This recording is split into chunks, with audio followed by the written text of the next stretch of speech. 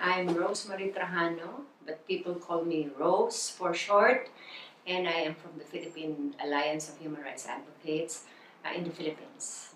I did not intend to be an activist. I am a nurse by education, and fortunately, the dean of our school is very progressive. She was an activist, and before I knew it, we were actually working in communities, in depressed communities. So immediately after graduation, I started working in the mountains as community health nurse, and then everything follows. What motivated me to work for human rights is really the situation.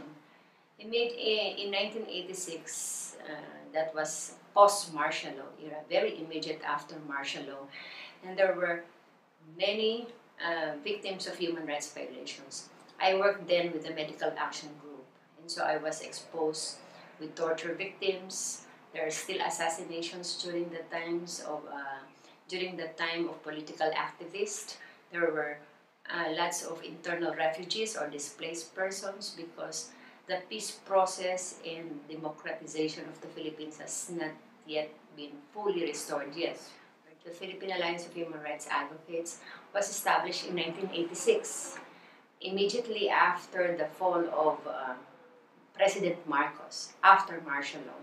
So about 100 organizations came together to form this alliance of human rights defenders to have a stronger voice and united voice for human rights. I learned that I was in the watch list of the military and of the people of interest list by the police a few months ago.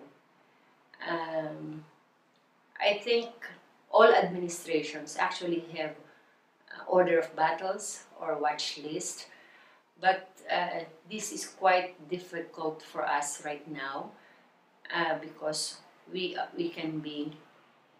will have security problems or protection issues anytime. But I would also say that I can consider myself fortunate because I'm a national figure as an NGO. Our alliance is at the national level, and we're actually engaging with the government agencies. The police and the military knows me, so I could be spared. But those human rights defenders at the ground, in the fields, are more at risk and would have more security issues than us. We are expecting the international community, including, of course, the United Nations and our international NGOs who have been very supportive of us, to continue their pressure to our government to ensure that human rights defenders are protected in the Philippines. I think you should continue and pursue statements that would make our president and our government realize that lawyers, journalists, church people, even our NHRI should not be intimidated because they are doing service to the people. In fact, the human rights community, the HR defenders, are supportive of actions that would improve the lives of our Filipino people.